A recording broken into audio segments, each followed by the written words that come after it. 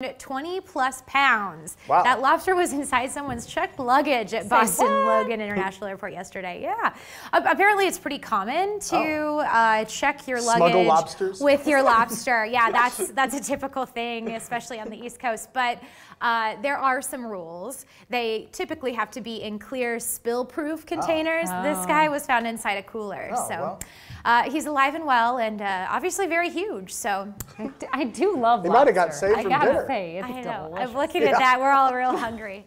Oh, goodness. Okay. 5 high school buddies from California. This is so cool. They've been recreating the same photo for the past 35 years. Awesome. Yeah. It started back in not 1892. Wow, They're not they're that old. old.